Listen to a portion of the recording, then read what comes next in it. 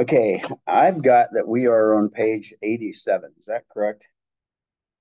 I think last time we finished filling out what was happening on page 86, and we still have a ways to go. I kind of did make a decision that it's going to affect you guys. I've thought about this a lot the last few weeks, and it just keeps bugging me. So I feel like I need to do what I'm feeling. I think I want to wait until fall to start book four, just because it's very clean to go through it. You know what I mean? And the last, well, 3.5 years we've been doing this. We got done early this season. I don't know if you guys are just smarter than the other groups we've had or what. I'm guessing that's what it is. So, because we got faster, it's certainly not because I'm talking less. I'm pretty sure that's not it. So, we've got 6 teachable weeks left after tonight. Um, I know I wanted to do a couple weeks with showing some slides about some stuff, and here's what we can do. If you want to think about something you'd like to talk about that we've studied throughout these book 3 and 4 this last fall and the spring. We can talk about any of that. We can spend more time on anything. I need to know in advance so I can get prepared for it. But I think there's several things that we could do and to take up the last 5 weeks of that. And like I said, a couple of the weeks, I definitely want to do some slide stuff. I love the slide stuff, not just because I love it, but to me, it puts scripture in a place. You can see what actually happened, and here's where it happened. And that's really the fantastic thing about going to Israel is because when you go, um, you you get to see the place. You get to actually walk and talk and read the scriptures from the place. On Sunday, just 3 days ago, Christy and I were on the Temple Mount a year ago Sunday. So it was like so cool to be up there on the Temple Mount. And I think yesterday was the day we flew home a year ago. But just to know what happened at these places, and I can show you several other things where things happened that we can talk about, and maybe make it come a little bit more alive to you. And I can also do that with a couple of slides of where we're going to be this fall. So if you guys don't mind, we'll just start book one this fall. And the other advantage to doing that is it gives us plenty of time to advertise it. Because I feel like now I don't really have a lot of time to advertise. We're starting the next book because I'm hopefully some other people can join us in the fall. Make sense? So think about something that you'd like more information about or something other section of the New Testament you'd like to talk about. If something comes up, we'll do that. I'm not going to keep bugging you for stuff, but if something comes to your mind, we'll talk about it. We'll research it and try to figure something out. Make sense? All right. Well, thanks. I appreciate that. Um, where we are on page 87, we're about the year 325, and a lot has happened between what we started talking about back in 70 AD. A lot's happened to Jerusalem. It's just a very important place. And what's happening now is as we come to 325 AD, we come up on the story of Constantine, and this man was the emperor of the Roman Empire at that point, really almost to the end of the Roman Empire. It's he's a guy, and what you can write down on your paper there, where it says the story of Constantine. This is a story of an emperor who is really kind of a turning point for the acceptance of Christianity. Is really what you could write. This is really kind of a turning point. Um, Constantine kind of inherited the Roman Empire from his father, um, and he named the city Constantinople for his father or himself. I don't know. And but he was the emperor that basically brought Christianity to the public. He His mother became a Christian, and so did his wife. Um, his mother was Elena, and she was very well known. what she did was she made pilgrimages to the Holy Land, and of course, she um, she had the power of Rome behind her, right? I mean, her son's the emperor, right? I mean, money is no object whatsoever, and what she wants to do, um, she has this desire to really trying to think how to put it, but make Christianity live on by where things happen. So, for example, we talked last time, I think, about um, the Church of the Nativity, and that'll be one of the things I'll show you pictures of. It's a Church of the Nativity when we do some slides. Um, the Church of the Nativity was, and I think a lot of things happen that get passed on. I mean, like here in our country, if we say, my granddad had a lime kiln over here on the mountain, you might be able to go over after 50 years, 80 years, find remnants of a lime kiln. But whoopee, hundreds of people's granddads had lime kilns, right? It's no important thing. When Christ is born or ascends to heaven or these really big deals, feeds the 5,000, whatever, all these big events happen, people don't forget where they happen because they're not like a lime kiln, little bitty thing. These are major events. And so, if somebody says, 250 years ago in that cave over there was where Christ was born, and everybody in the area knows it, it probably is, or at least has some validity to it, because that stuff gets passed on. And so it's almost like in our country we have like folk legends or stuff like that that have some element of truth. Of course, they get twisted over a period of time. But in Israel, it's a little bit different because sometimes you can find evidence for things. Um, and so what Elena did was she went to Israel and she said, I want to find out is actually as many things as I can, and I want to dedicate them to God, and I want to preserve them for future generations to know where things was. So she built the Church of the Nativity, which was built in about 300, 350, something like that, very early. And I told you last time about the Turks coming in and conquering Jerusalem and Israel.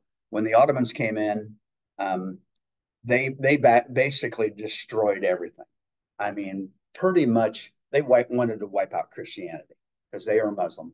And so they got to the Church of the Nativity. And when you walk in the Church of the Nativity, there's a really high, it's got a really high ceiling, and the wall up top there has murals on it. And it's got murals of the wise men because it's a Church of the Nativity. And the wise men brought gifts. And so, because the wise men were up there, the Ottoman Turks are descendants from the wise men, or they believe they were. So they didn't tear that church down, which is pretty cool. And so when you go in the Church of the Nativity today, when you walk in, there's giant pillars. They've actually built a floor about that much higher, or 2 feet higher than the original floor over top, just to protect the original floor. And they have like these big trap doors you can open up and look down and see the original floor. And then when you go to the front, like the up area where the altar and stuff would be, you can go down either side, but they run you down one way and you go down underground, and there's a cave under there. And they got a little, looks like a little fireplace is what it looks like. And there's a Star of David that's made out of some kind of gold. And there's a hole in the ground. And it's like in like a fireplace, it's kind of offset. And they said that's where Jesus was born, right there. And all these people go in and lean down and kiss that thing. Yeah, this boy's not going to kiss it. I'll take that. That's not going to happen. But people go in there, and it's kind of it kind of goes off one direction and another direction. This big room, and they pack people in there, and there's old tapestries hanging from the walls, and then you go back out. But the marble steps going down underneath of that thing are worn. I mean, like how many people have to walk down a set of steps to wear it out? But hundreds and hundreds of people go through that every day. So what Elena did was she went through, and she's credited for uh, building important churches. There's the Church of the Holy Sepulchre, and I'll show you pictures about that. That's very, very interesting. It's actually controlled by about three or four different religious groups, and it's a place where the Catholics believe that Jesus was crucified right there on the hill inside that church. And it's also, when you walk in the front door, they got a slab of marble there. And that slab of marble is what they say Jesus laid on. They took that out of the tomb. And then inside the Holy Sepulchre, it's a massive building. There's a smaller church inside of that. And if you go in that church, inside there is where they say the cave is where Jesus died, inside that church. So, um, anyway, uh, she's credited for building that church, the Church of the Holy Sepulchre. And so, because of Constantine turning to Christianity, he literally makes Christianity the religion of the Roman world, which it never happened.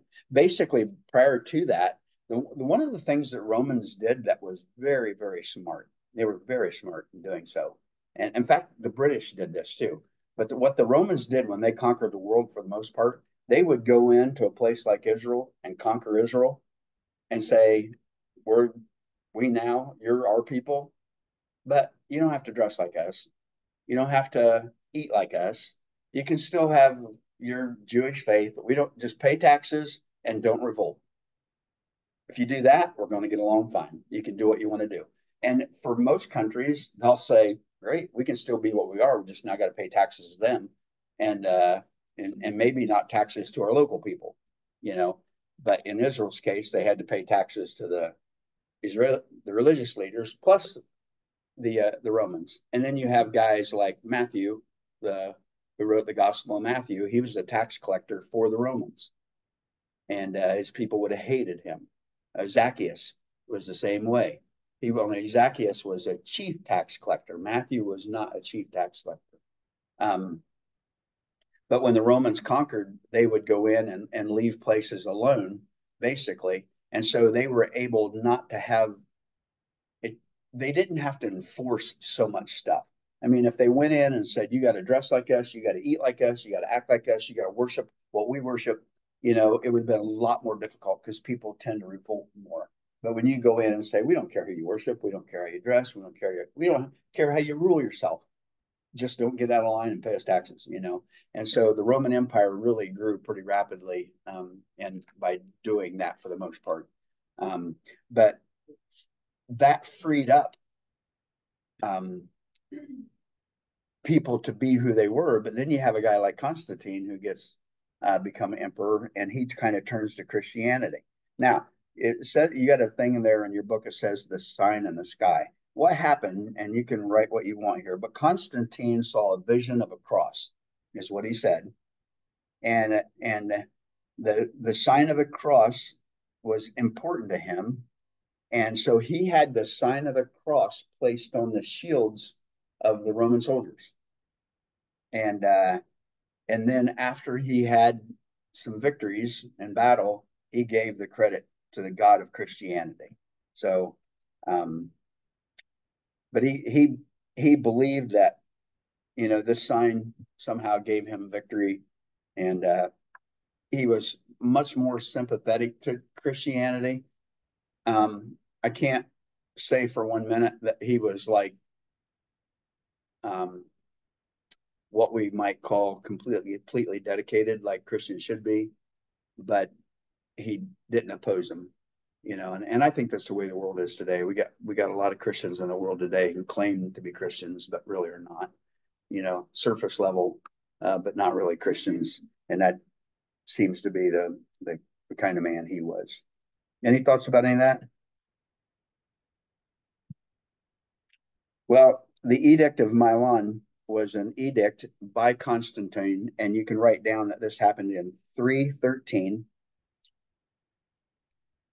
And it basically ended persecution of Christians.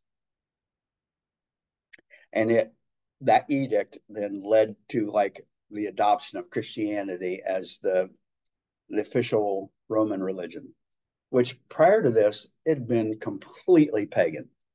In any and every god, it didn't matter. Um, but what happens when there is no persecution is people turn away from God. I mean, that's just the way it is. Um, I mean, that's what happens where you have plenty of money and materialism. People don't really follow God. They don't need God. You know, you need God when you're getting persecuted. When you don't have food to eat, you cry out for God. When people are hunting you down to kill you, you're crying out to God. But when you got plenty and plenty and plenty and don't need, and you don't need, and you don't need, then you don't need God. And that's just the way the world works. And so that kind of Christianity was kind of watered down. Does that make sense? Okay, the formation of the canon. So the purpose of the canon. There were many books in the New Testament that were, or in the New Testament times, that were commonly kind of accepted as not scripture, but they were letters and writings that were pretty important. But what was necessary for it to be from God, um, they all had to have the same document, for one thing. See what I mean? I mean, if you're going to have something that's um, if you're going to have something that says here's the word of God, then what happens is we all got to agree on what is the word of God. It's got to be these books and no more. We can't add another one to it if we just happen to find another one. I mean, it's got to be time tested. It's got to be biblically in agreement with the Old Testament. The books have to agree with each other. They can't contradict each other. They've got to be time tested. They've got to be prophet approved. I mean, it doesn't happen overnight. It happens over a period of time. And so, um, let me give you some thoughts about the purpose of the canon. Um, and they called it basically tests of canonicity. And in the ancient world, there was a reed that grew in water, and it kind of was like it's a small thin reed, and they could actually make paper out of it and make books out of it too. But it kind of was like bamboo. Bamboo, if every so far on a piece of bamboo, there's a piece that goes all the way through the center. It's hollow to that flat piece. You know what I mean? And those flat pieces grow so far, and you have another one, then you have another, and as the bamboo grows, it'll get bigger around. But those flat pieces that separate the pieces are in different lengths. Well, with this reed that grew, it was called the canon. It got a nickname called the canon because that reed grew the same length every time, every single time. And so people could use it for a measurement. If they want to measure something, all they got to do is go cut down a piece of the reed and take it somewhere, and it measured the same as it did the reed I cut down last year. So it became like the standard of measurement. And so that word over a period of time got to be used as referred to the scripture. You got to have this measurement that says this is what Christianity is, this is what we believe. And so let me give you the purpose. Number one, the need for scripture to spell out the message of the apostles. So the scripture needed to spell out the message of what the apostles had taught. They are the ones that Jesus chose, right? They are the ones that had the authority from on high. They are the ones that God had given the message to. And so it needed to, there was this need for some writing that came from the apostles that people would accept as being authoritative and accurate and a part of the canon. So it could be reliable. Number two, the need to decide on what should be read in the churches. I mean, if you're going to read something in the church, it has to be accurate, right? We don't want to read something that's not accurate. We don't want to read something that isn't true.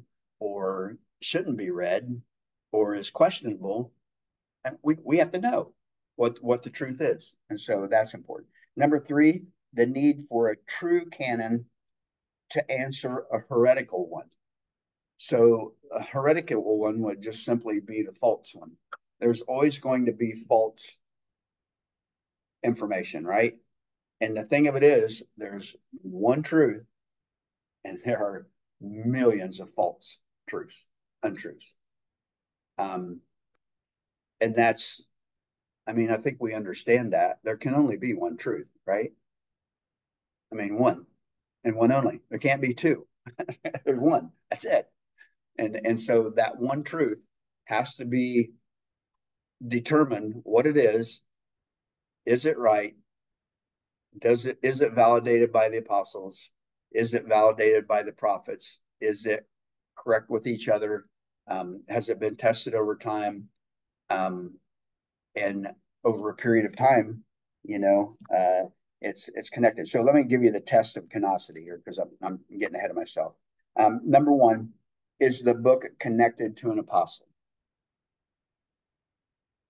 Not every book in the New Testament is connected to an apostle, but almost all of them are. So, is the book connected to an apostle? Number two, do churches throughout the world use this book? I mean, if you've got me and one other person saying this book is true and accurate and right, and you got 25 people in the room saying no, it's not, then we need to prove it. There's and you have to take this with a little bit of consideration, but you know, I mean, if there's 50 people doing something and there's one person not doing it, does that mean those 50 people are right? No, not at all. Um, I mean, not at all. However, oftentimes when you've got, you know, think of it this way. If I went out and asked 10 people that I knew that I felt were full of the Holy Spirit and loved God, and their life proved it, and I asked them all a question, and then I went out and asked 10 other people that weren't full of the Holy Spirit and asked them the same question, whose answer should I take? You know, I mean, they'd be different answers. And even within the 10, they might vary a little bit. But for the most part, the 10 that are full of the Holy Spirit, if they're all led by the Holy Spirit, guess what? They're all going to come up with the same answer, right? I mean, that's just the way it's going to happen. One time I went and to interview for a job years ago, and I was going to be a leader in this campground, and I thought God was moving me somewhere, and I wasn't sure where. So I went to the campground, and after I had the interview, I thought, you know, I the job was very appealing in a lot of ways, but I thought, if I don't think this is what I'm supposed to do. Mm-hmm. And so if him and I, the guy that was interviewing me for this position, I said, if we're both followed by the Holy Spirit, we're going to come to the same conclusion, you know? And he called me up and said, you know, I would love to have you here. He goes, I just don't feel like it's quite right. I said, good answer.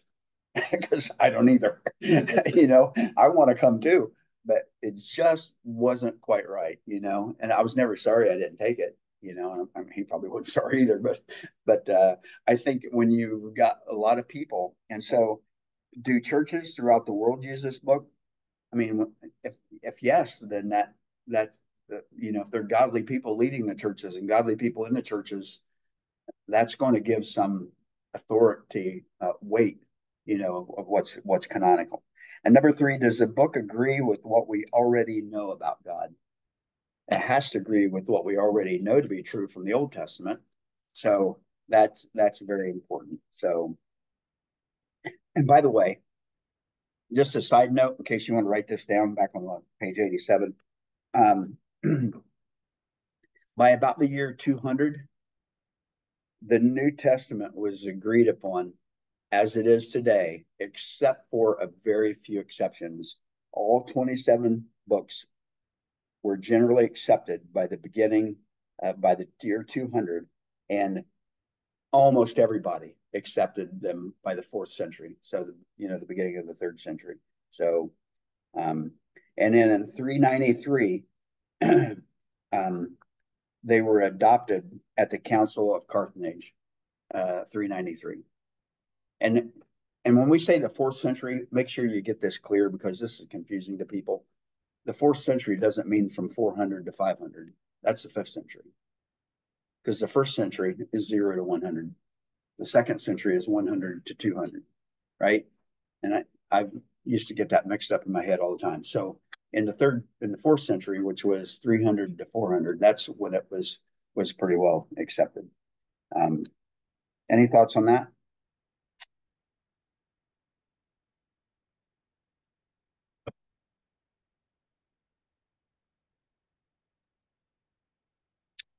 Okay. Let me give you a couple different councils here. The Council of Nicaea, and these were church councils that basically what they did was they kind of shaped Christianity. You know what I'm saying? And that's what they do. They kind of shape. Do you need the answers? I can make copies of this one done, so you don't have to. I mean, I don't care. You can. She probably writes better than I do. I can make copies of it. Oh.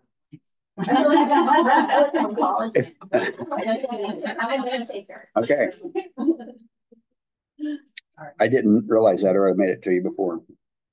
The church councils, and there were a number of church councils that met, and church councils were good because that's when they got together and had issues to deal with. I mean, Christianity is fairly new, and they're still trying to figure it out. And when you've got thousands upon thousands of people and literally thousands of churches, I mean, somebody's got to have a governing body over them. Because I mean, we all know what mankind's like, right? People need a shepherd. They need somebody to guide them. They need somebody to say, this is authoritative, this is not. You can say this, you can't say that. So all of that's pretty important. And so what theology we teach, what theology we put into practice, this needs to be determined. And so the first one is the Council of Nicaea, and that happens in about 318. And there was what's called the Arian controversy, and this is mostly about the deity of Christ, because there were people that did not believe that Christ was divine. They believed that he was created by God. And that is a very common belief. That would be a belief of the Mormons, that Satan and Christ were both created by God. So, and the way they look at it is they call them emanations. Like if you throw a rock into the water and it leaves a ripple, and the ripple goes out and goes clear across the pond, it's like when God does something, it has effects that go on and on. And so God created these emanations, these ripples or whatever, and he may have created thousands of them. And Jesus was just one of them, but that doesn't mean he was divine. He could do fantastic things, do miracles, but that doesn't mean he was divine. And so there were lots and lots of different controversies about Christ and who Christ is, just as there is today. And we're not, for the most part, a part of that, but it's still very true. If you start talking to people of other faiths, other thoughts, even the Jewish beliefs, they don't. I had a lady tell me one time that Jesus wasn't even a good prophet, and she was a Jewish woman. But it's there are lots of different beliefs. And so when the Council of Nicaea met, that was a council that met to determine who is Christ, what do we believe, and what are we going to hold on to? Let's write it out. Let's make it part of life. And then was the Council of Constantinople. This is in 381. And this was questioning the humanity of Christ. All right. Was he God? Now, was he a man? And some people, like we were talking about Gnosticism, where people think that anything material is not good, that's evil. that he couldn't have been man. But the truth is, he had to be man. Without question, he had to be man in order to pay for sin. And so he had to be man, he had to be God, both. And that's the only way that could handle all of that. So that was important. And then there was the Council of Ephesus. And there was they were questioning the two natures in one person, how you can be God and man. And then um, Mary was declared the mother of God, but um, and Theo means means God, and then Tokos, I think that just simply is a term for human offspring or mother, giver of life, or something like that. But that thought got very over a period of time got very much taken um, out of the right context. Um, it got over a period of time, it got to be that people could start praying to Mary. It got to be to the point where they said um, Mary's mother was perfect so that Mary could be perfect. And there's just all kinds of false thoughts about Mary. Um, Mary absolutely was the most blessed woman in the world and probably the most cursed, you know, um, because what she had to deal with. I mean, she's the one that she knew who Christ was, and but yet she had to endure what he suffered through, and she saw all that, and but she's definitely the most blessed. But it was um, she's not God. She's not perfect. She was chosen by God because she was a godly girl. There's no doubt about that. Um, but they had to deal with that. Um, okay, decay and from 560 to 1500. Um, and we could talk about this for a long period of time. Um, we're going to talk a little bit about it on the next page um, because of the different doctrines that are established um, during this one church period up to about 1500. But let me just give you some thoughts here. And the rise of the Roman Catholic Church. And this really rose to power um, basically because the Bishop of Rome was considered the highest of the bishops. I mean, he was the Bishop of Rome.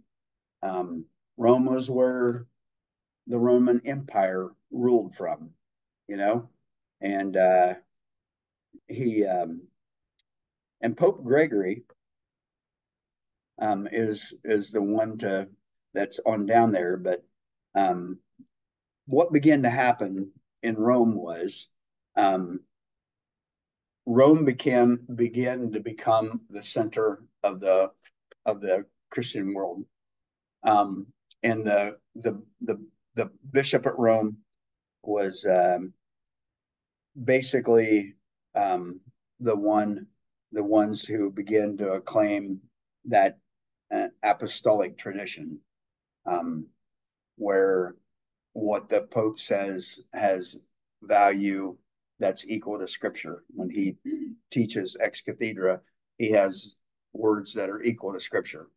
They wanted to so control people, and I think to some degree, like we talked about last time, they were wanting to do it in the sense that they didn't want people. I mean, there was a concern among a lot of people in the early centuries that that Christianity stayed pure, that false religions didn't find their way in. And so there was a certain sense that the church said, we have this authority over the people, and we want to maintain this authority over the people.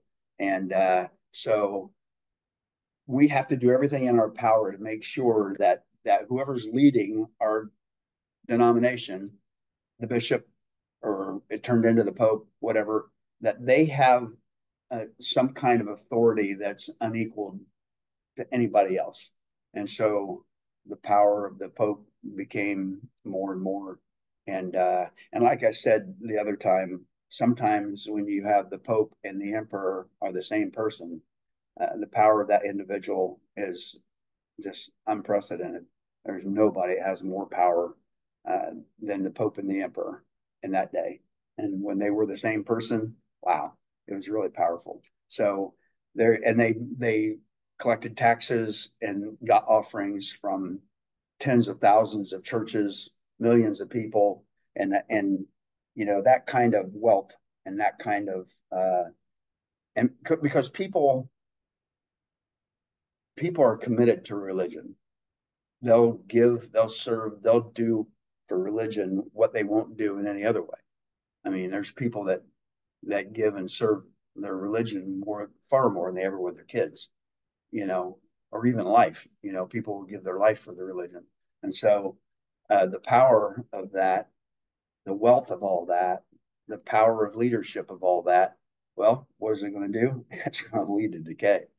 I mean, it's just going to, because that's what happens to man. There's very few people that are extremely wealthy that can handle it, that don't go off the deep end one way or the other. Um, Jesus even said it's harder for a rich man to get into heaven than for a camel to go through the eye of a needle. It's just very, very hard because wealth just takes over.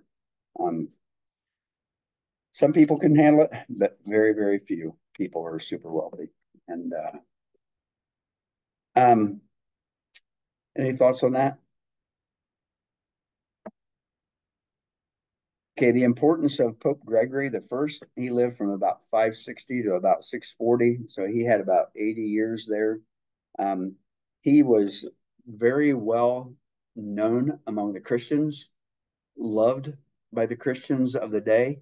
In fact, John Calvin said about him that he was the last good pope. That's what John Calvin said. Um, so and Pope Gregory is really important because he wrote a lot, and his writings established certain beliefs that even the Catholic Church held to and does still hold to. And he created many traditions that lasted a long time. Now, and you've probably heard me talk, and even in the New Testament, Paul says not to, traditions aren't anything that you're to be concerned about. Because traditions can't trump scripture. Um, but I think there are some things that the Catholic Church does do right. They they um, they do things like in liturgy. We do it here sometimes. Um, they have the responsive reading, and I know Laura loves responsive readings, right? And I like them too. And I've actually had very liturgical services at times, just like like at Communion of the Cross or something like that. Um, but there is something to be said about doing something in a way where people respond, so they're interactive. I think the Catholics do it right in a sense where I'm not convinced that all the priests and popes and even pastors need to pull in holy garments and all that kind of stuff. Um, I did that. I thought of that a little bit more when I was younger. I had a robe that I wore every time I married somebody, simply because if I didn't, I was the worst dressed person there when everybody else has tux on. I don't care now. So, but I used to. But I think there's something to be said about there's a high reverence. I think there's something to be said about smell. You go into Catholic Church, they're burning incense. Um, there's touch. They touch holy water. They take communion. There's taste. All your senses are used in a Catholic Church. And if you look back at the Old Testament, they burned incense, right? They ate bread. They did all kinds of things, and there was all the senses were a part of their worship. And I think we've lost some of that in Protestantism. Um, and I'm not saying we should burn incense every week or anything like that, but I don't know. Uh, I don't know I don't think there's anything necessarily wrong about it, but I do think there's some things right about it, and so I think we've missed out on some of that. Um, but this Pope Gregory, he did institute some traditions, and and some of them have been good. And here's something he did. and it says the importance of Pope Gregory. Number one, he solidified the papacy and liturgy. So the papacy, Papacy, that means that he solidified the fact that there needs to be one person over everyone. Somebody's in charge. They're the king of the religious people, and he solidified that. So that's always been the case. That had not been the case prior to that. Although the Catholics will tell you, they can give you the name of every pope clear back to Peter, who was the first pope.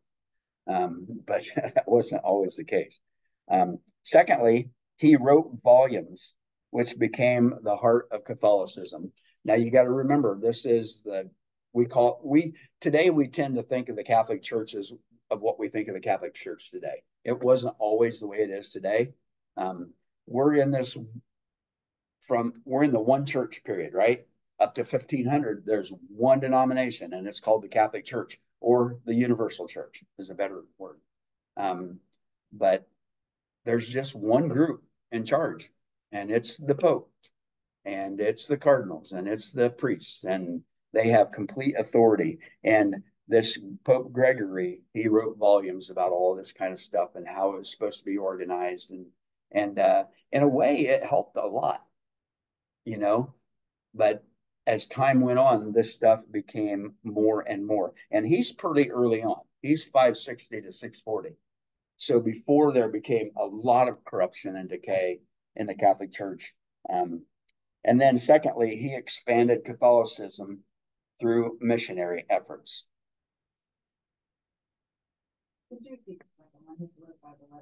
He wrote volumes. He solidified the papacy and liturgy. Kind of the rules of the order of worship type thing, and how things are done. So Constantine, though, he had like the right vision as far as the way to be the one world religion for one world or whatever. But it didn't. The whole Catholic Church started developing in the 431 AD. Is that when it started to become the Catholic Church, breaking away from the Christian Church of the world religion? Well, it was still the Christian Church. And even today, the Catholics consider them the true Christians. So it's still the Christian Church. It became the obsession, I guess, would be the whole like praying to Mary thing. That didn't enter until then. It came later. Yeah. Okay. It came after this. Okay. Yeah, because the problem with the papacy is that when they speak ex cathedra and when they invoke something, it's as good as scripture. So when one pope says, this is what we're doing, that's part of the life of the church now. And it can't be changed, because if they say, we're going to start believing in that Mary, you can pray to Mary, let's say, or you can pray to a saint. They believe you can pray to saints. Let's say now we've got this new saint. Come on, Saint Bernard. And no, I'm just kidding. And now you can pray to a saint, and if some pope declares the saint can be prayed to, from that point on, you can't change that. Because if the next pope comes along and says, no, you can't pray to that saint, well, then you take away your power, your authority power. You know what I'm saying? Because then that means the pope before him was wrong. Therefore, the popes aren't the godly men. They aren't the ones that have total authority. And so you can't change anything. So when the pope comes along or they make a decision for purgatory, you can't change that. You know? And I mean, the pope we got today, man, he's changing all kinds of things. You know, he's much more liberal. And that's could be a problem at some point. But is that? Mm-hmm. And after about 500, after about 500 to 600, the church grew, and it became. And well, let's get down here to the last sentence. It says the decline of the Roman Catholic Church.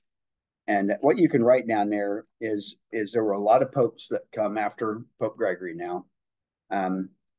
but they did not follow his character. And what happened then is something happened then, and you guys are going to recognize this. You'll know as soon as I say it. What happens then is what's called the Dark Ages. That's what the Dark Ages are, because you start getting people. I mean, this is the known world, right? And now you got popes in there that are not godly men, and they they um, they actually begin to decline in influence because they're not as godly, and they do damage to the nature of the church, and it just begins to decline again and again. So it's called the Dark Ages, mostly because of the fact that there's a decline in the church, and there's a decline in the nature of the church.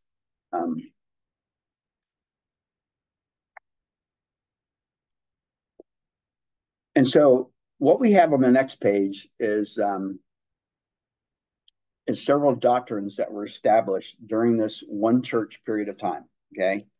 And during this one church period of time, these doctrines became issues of conflict for many people, and especially when it got to around 1500 and we started talking about the reformers. That's when this stuff really began to happen.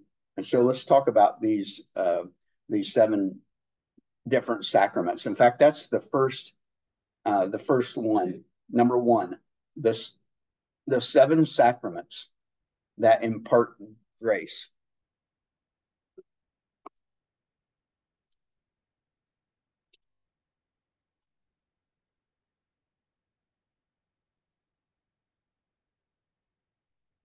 Um,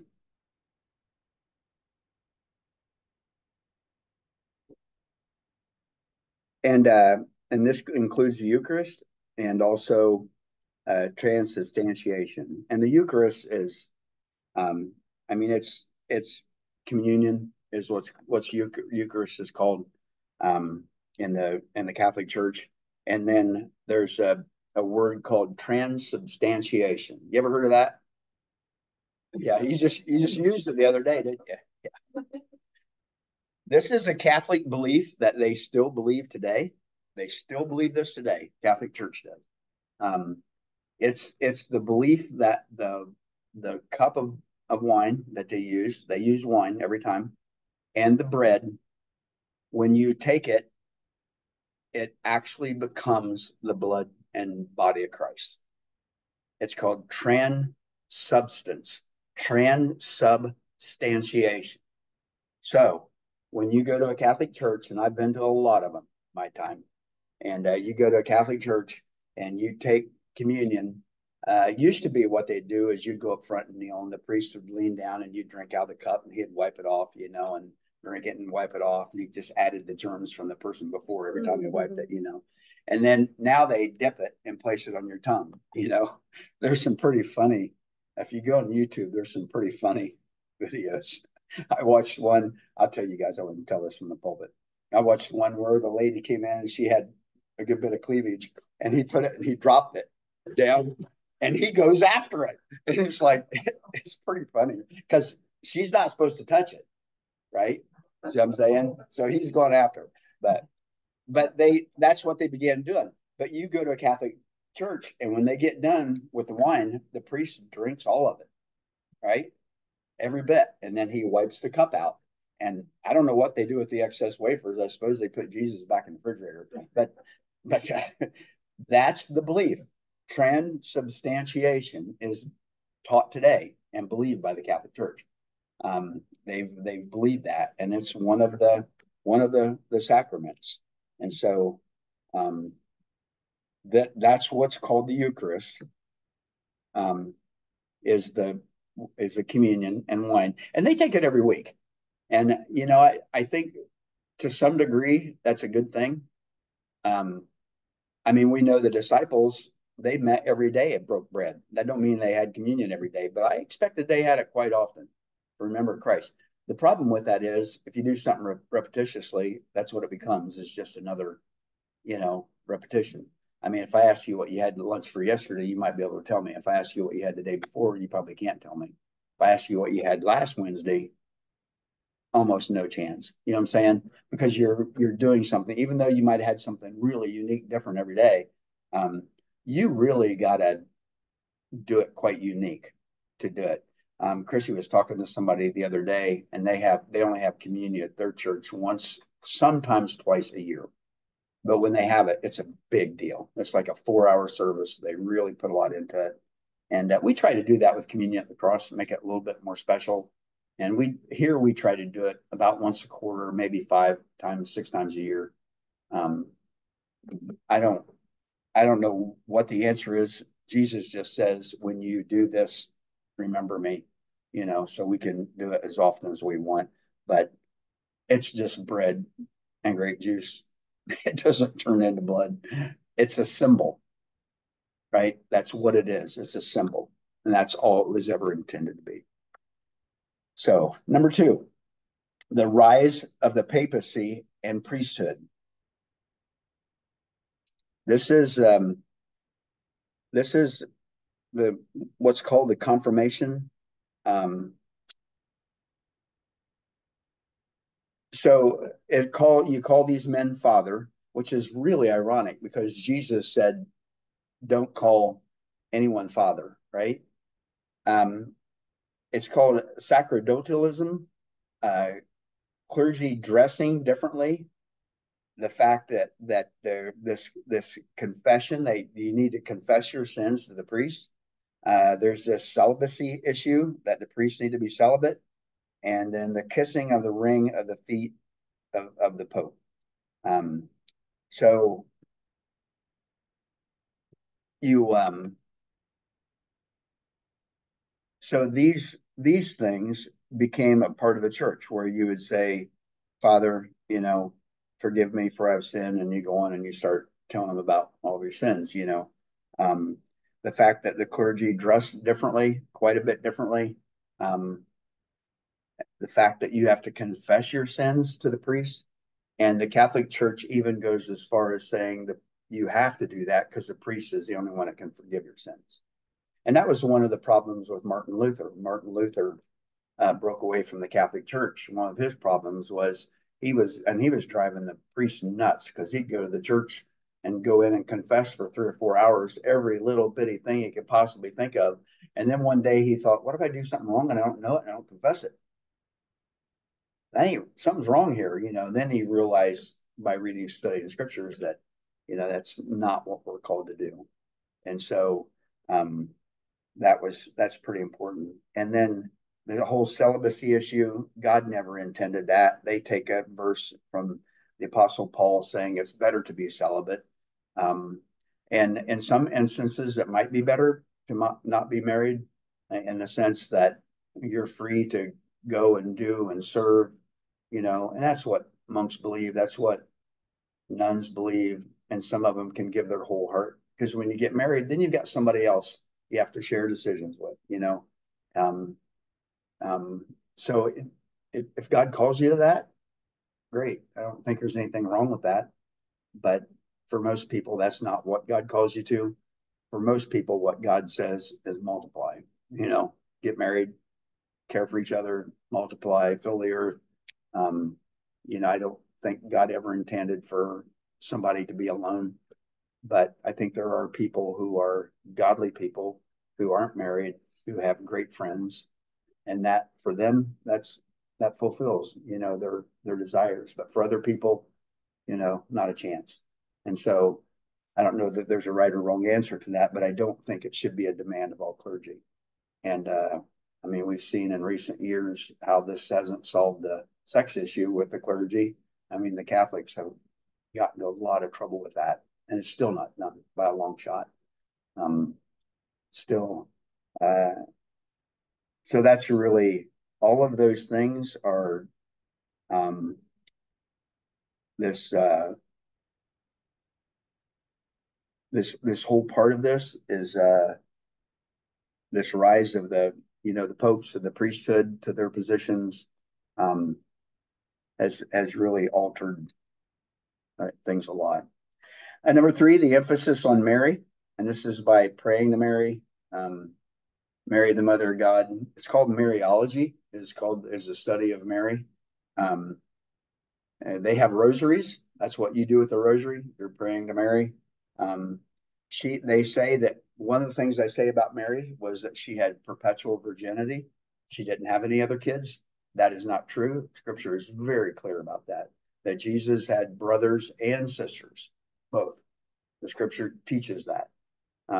When Jesus goes to his hometown, they said, "Don't we know him? Don't we know his mother? Don't we know his brothers and sisters are here with us?" I mean, it's very clear Jesus had brothers and sisters. He only had one. The difference was they were stepbrothers and sisters because Jesus' father was the Holy Spirit. But Mary, after Christ was born, her and Joseph had other children as well. Um, of course, they believe in the Immaculate Conception and the Assumption that Mary's mother was perfect. I think her name was it Helen? Can't think what they call her. Anyway, that's their whole belief on that.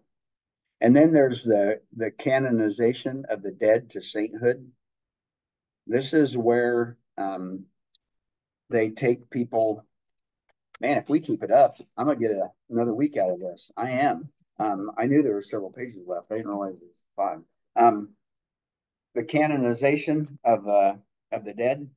This is really kind of interesting. This has kind of been interesting to me because um, the church I pastored in Indiana was a I left here in 2002 and went back to Indiana, which is close to my home, and our denomination is there, our university is there, and I'm very familiar with all that because I worked for the university for 8 years, and got both my degrees there.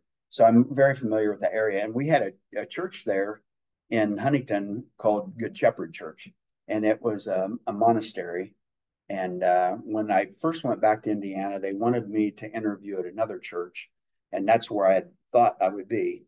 And then at the last minute, they said, "We want you to interview at Good Shepherd." And I said, "Okay." I knew the church. I'd even attended there for a little while, years before.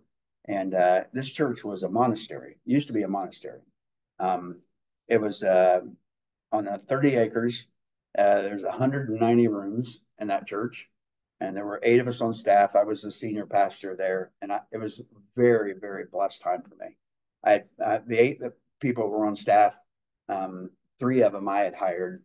The other ones were already there, and we were close knit. Literally, the 5 years I was there, we never had one single conflict between anybody on the staff. I mean, we just loved each other. Still, some of my best friends, and that church was just very, very unique. And my office, when I walked out my office, I had this great big huge office. I had a fireplace at one end. I don't know why they won't give me one here, but anyway, I walked out my office, and you could go out, and it was shaped like a great big U, and it was 55,000 square feet. There's 4 stories, and you go out my office, and you could go down and go up these big set of steps and down the next hallway. Um, and we'd been fixing up all these rooms in the building because we had retreats there all the time. We had to have because the cost of maintaining that facility. Our utility bills were $200 a day. We needed $200 a day just to pay for utilities.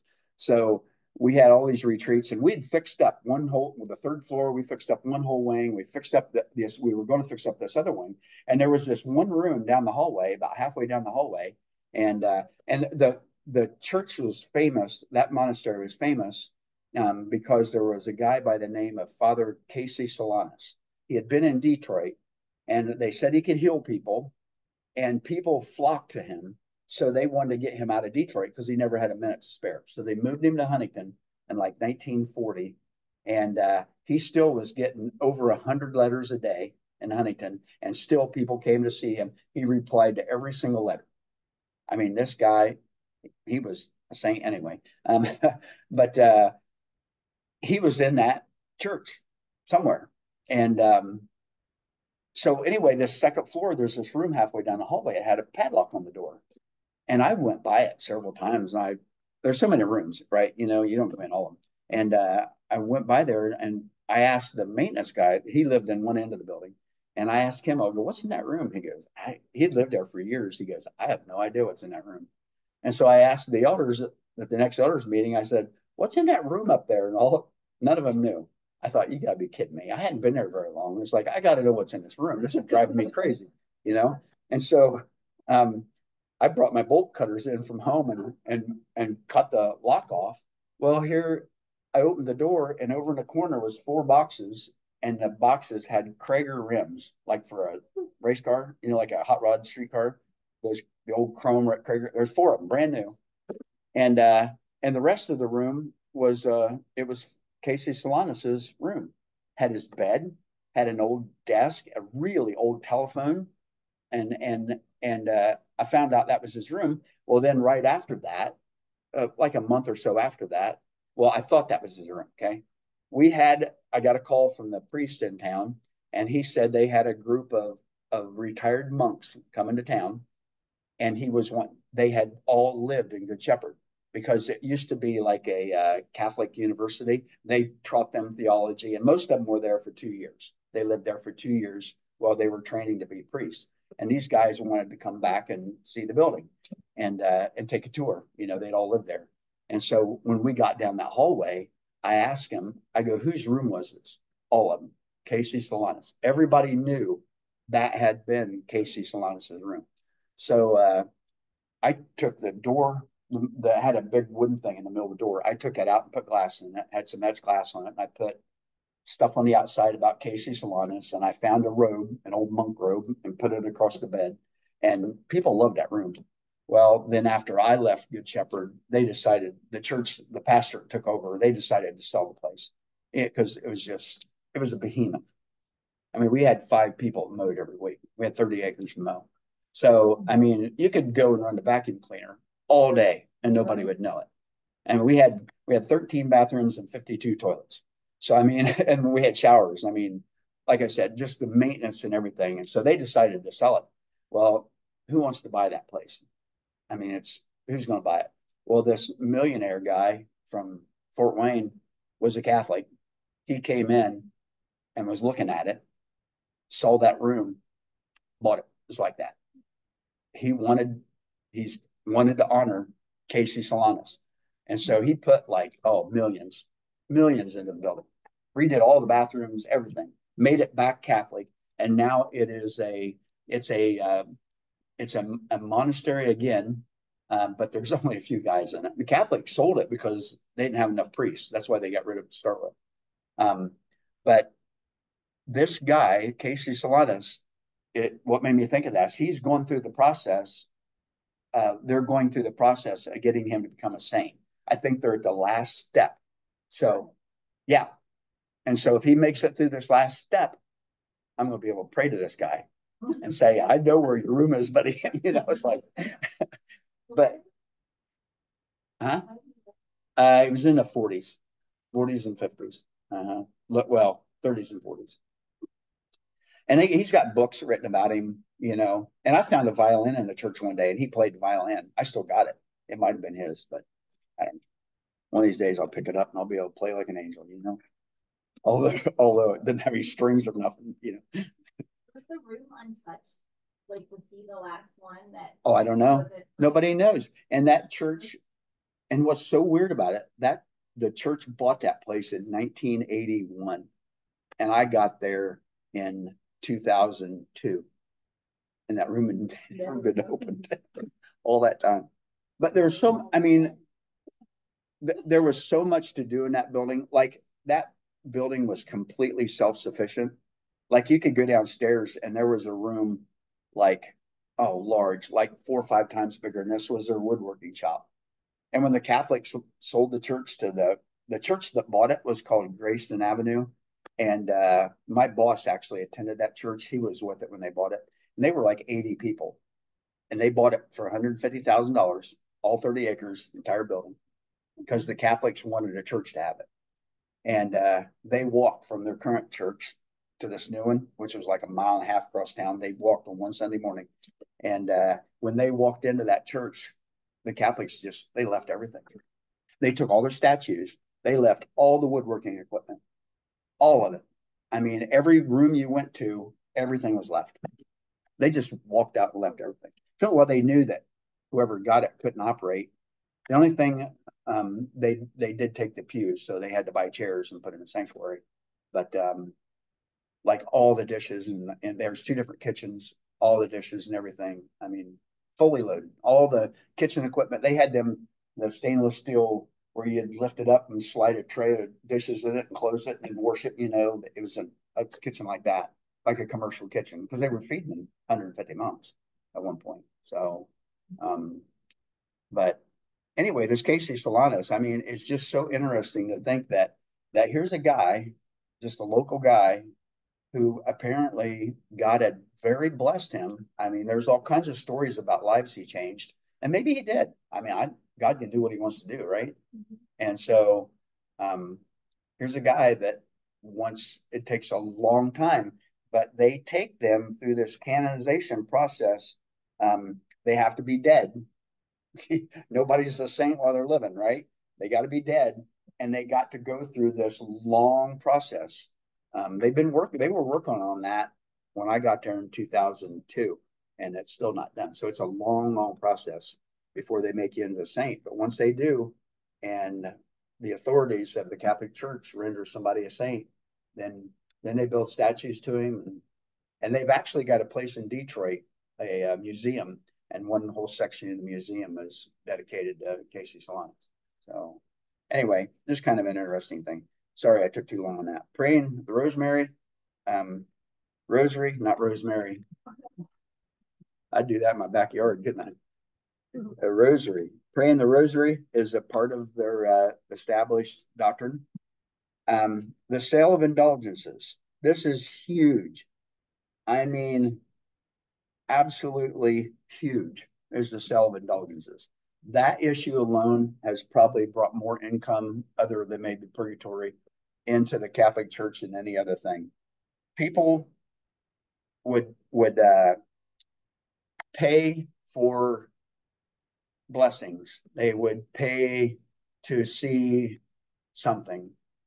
Every church had a piece of the cross or a piece of straw from the manger or a relic from St. Peter or whatever it may be. And then they could also pay for blessings. And then the last one is the doctrine of purgatory. The doctrine of purgatory was that, you know, that people, when they die, depending on how bad they are, they go to this holding tank and they suffer. It's purgatory. They suffer. They might get whipped. They might have to sit in fire, whatever. And once they've paid for their sin, then they can get out of purgatory. And so that doctrine, just my guess, I'd have to look into it more. I haven't studied that in years, and I don't really intend to either, unless somebody wants me to. That doctrine was probably put into place for financial gain by somebody that wasn't godly, by one of the popes, because people pay. Chrissy and I know somebody that gave $2,500 when somebody died to get him out of purgatory. So it still is a viable belief in the Roman Catholic Church today. Probably most Catholics don't know much about it because for the most part, a lot of Catholics just go to church and leave. Go to church, pray. They believe when you go, you just confess your sins, leave, you're good. You can do anything you want all week long. Go back, repent again. There's no relationship with God. It's just you go, repent, say you're sorry, leave. I'll be back next Sunday and repent for whatever I'm going to do this week. It's not a relationship with God. And so, and then the whole concept of purgatory is just so evil, because that really says Christ's death wasn't sufficient. That you could actually pay for your own sins. I mean, that's ridiculous. It's really, really evil, because it means Christ's death was not good enough. I mean, if you can pay for your own sin and you believe that's true, then Christ must be a fool for dying. People can pay for their own sin, right? I mean, that's ridiculous to think that. I mean, nobody has ever paid for any sin, no matter even the smallest one. You can't pay for it. It's paid for by Christ, and so that um, these doctrines are pretty different. Any thoughts about any of them?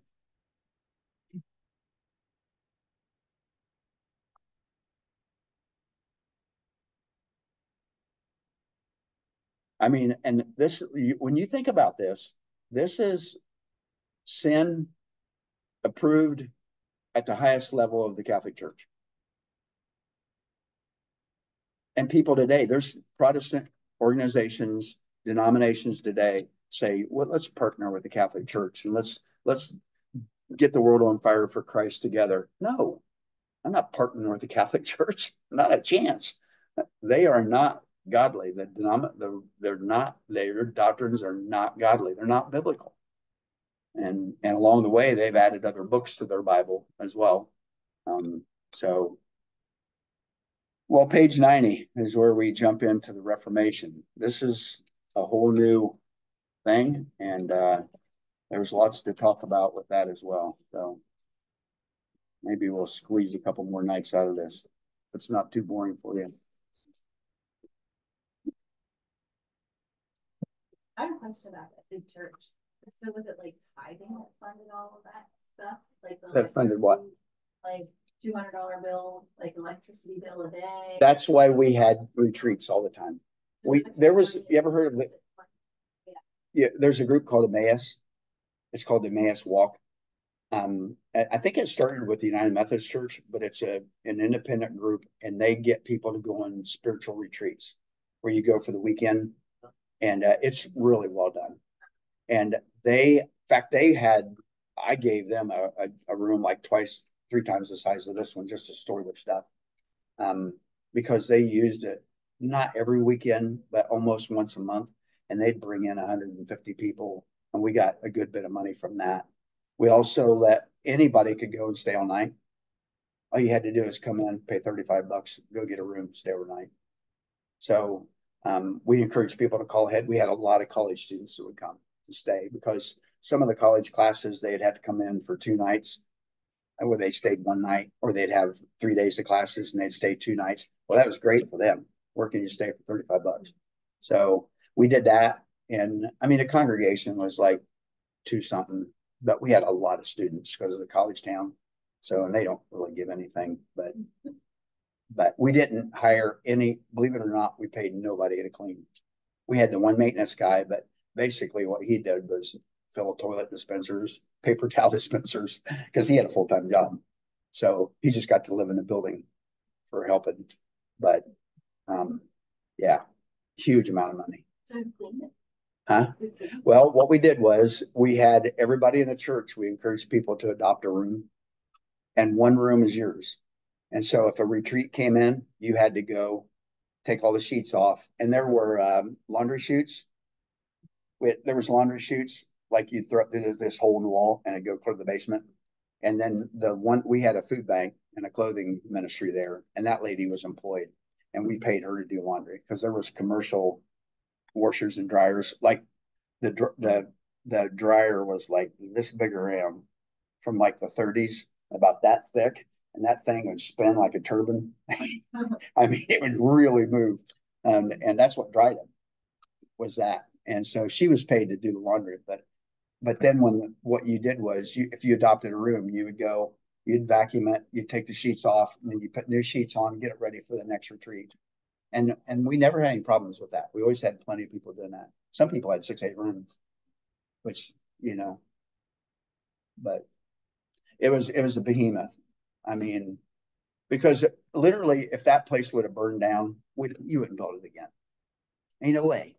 Yeah, it was too much for a church, because the problem that I had with it, because I wanted to sell it. I wanted to tear it down. But the problem I had with it, we had 5 people come in and mow every week, and they're good people. One of them was a lady, and the other, and we provided the mower and the gas and everything. And they'd go out and mow for 4 or 5 hours and come in thinking, "Yep, I did my share of ministry," which is okay, but it's mowing grass ministry. I mean, it's keeping the church alive to some degree, but You know what I mean? You have all of this work being done, which needs to be done. I mean, somebody's got to clean, but there's dozens and dozens of hours going into that. Where if that would have been going towards helping somebody grow in their faith, you know what I mean? It just seemed like, why do you want to keep a building up? Because the building just sucked everything dry, really. And there was always work that needed to be done. I mean, all the time. I mean, the furnaces were old. One week the furnace went off on Sunday morning, so we passed out, and we had hundreds of blankets. We passed out blankets. Everybody came in, everybody sitting around, frozen. It was cold, but it was the building. You fell in love with it because it was so cool. It was so old, and it just had such a history. It was a very cool place. So I was kind of glad when that guy bought it because he put a ton of money into it. And I've called him twice now and said, "Hey, I'm going to be back." I did take a tour on it through it one time when after he got it all done. He put millions into it, and um, I got to take a tour through part of it, to see stuff. But I wanted to show Chrissy at some point. But and they said they could, but the lady couldn't do it when we were back last time. So at some point maybe. But had 330 windows, not counting the sanctuary and the choir loft. Yeah. And when them old monks went through there, oh my gosh, they made me cry. We got it. There's one room called the choir loft. It's really long, like 100 feet or more long. And it's wide, really high, and it's got oak seats built in, 2 rows of them. And each monk had their own seat. And they met in there like, I think 6 times a day, 7 times a day, every day. And every single day they chanted all 150 Psalms every day. And they each had their seat and they sang. And them guys, I'm not about gives me tears now. Those guys came in and sat down. And I asked the guy that was head, I said, did they sing with? He goes, oh yeah. And they started singing. Oh man, it was awesome. Very awesome. And them guys were just like, they're all crying. And then they'd tell me like, yeah, I remember so and so went down that way, and I leaned out the window and dumped a bucket of water on his head. And then they built pool. We had a full giant pool where we sold memberships to the pool, and there's just a million things to do, but was it ministry? You know, it was a behemoth to upkeep. But anyway, Yeah, picture of what's that? Me and her standing in front of that place. Oh, do you? For John's wedding. Oh yeah. John married him. He was married down in Sunken Gardens, but we went back in. Yeah. I just remember walking through that place. Yeah. Yeah, you could get lost in there. Yeah, it's called St. Felix is the name of it. It's in Huntington, Indiana, but if you type in St. Felix, you'll find it. Huntington, Indiana.